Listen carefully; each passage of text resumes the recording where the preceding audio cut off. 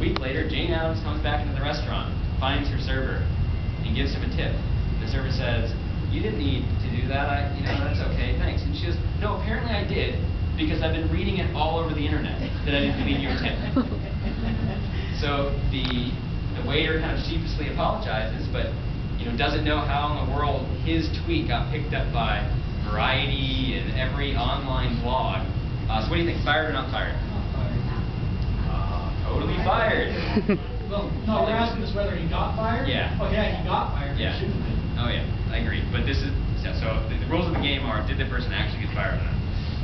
Some of these will be easier than others. Alright. So this was a CNN editor, some of you guys may have heard of this one. CNN editor Octavian Sear tweeted that after a Lebanese cleric had died, he was one of Hezbollah's giants I respect a lot. So the interesting wrinkle here is, this is a media organization. They're supposed to be out talking and writing and voicing opinion, but what do you think? Is she fired or not fired?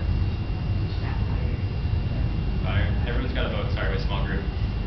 Fired. Absolutely fired. It's a fun one.